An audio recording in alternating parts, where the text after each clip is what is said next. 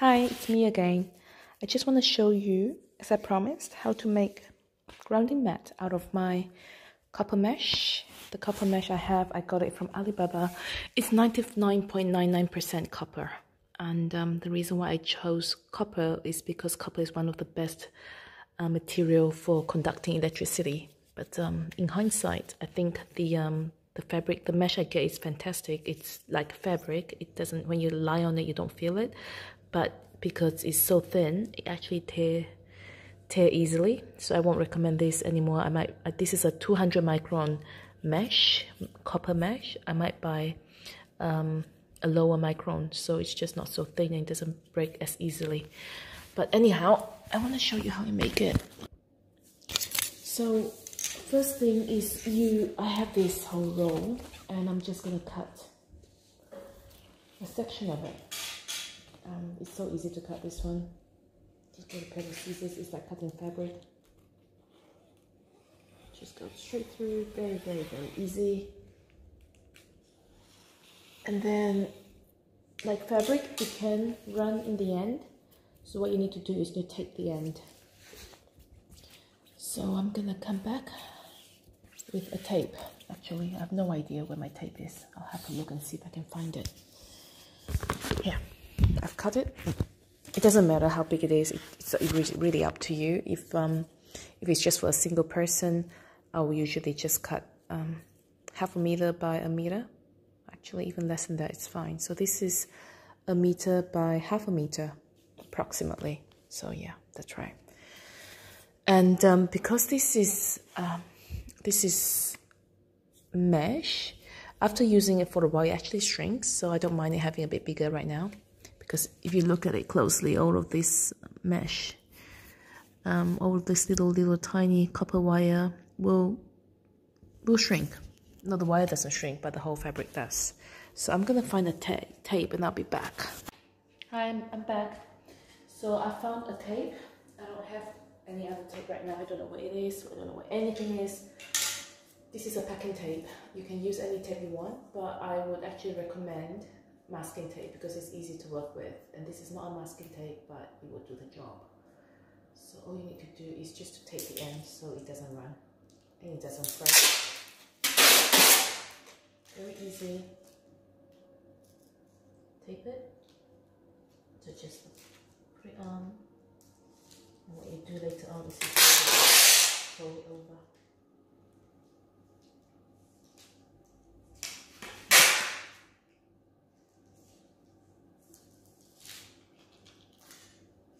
It's not pretty because if you have masking tape, that might be easier to work with. It's quite sticky and it's not as forgiving as masking tape. So you just turn it around, tape it on. This is just to protect the end. Just to stop it from fraying. Doesn't make it pretty. And you can make it pretty.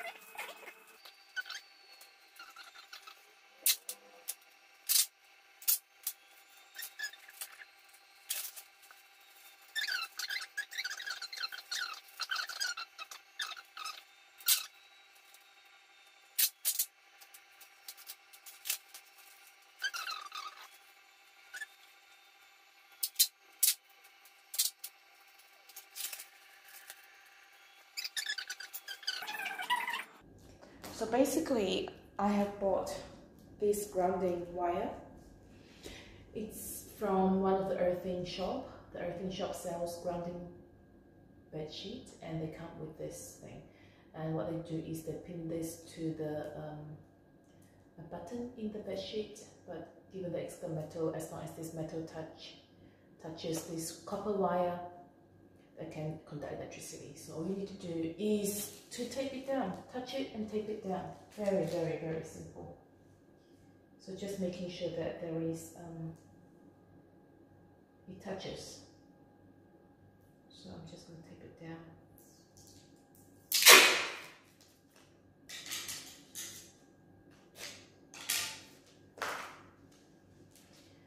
Just find a corner and then take that thing down.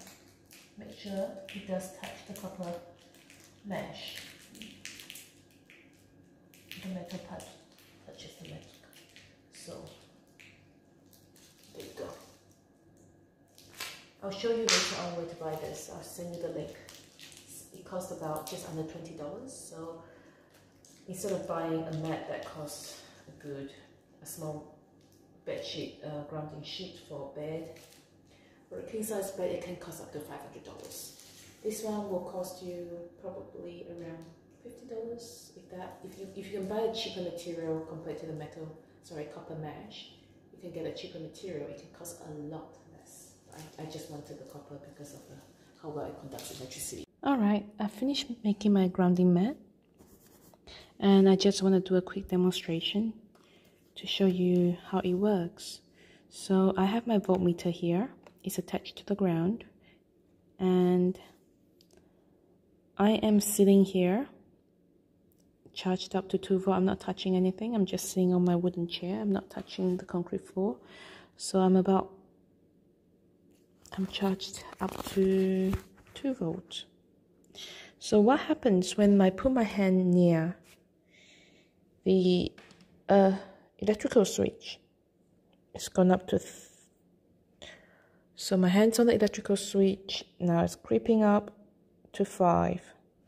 When I lift my hand away, it's about 2.7,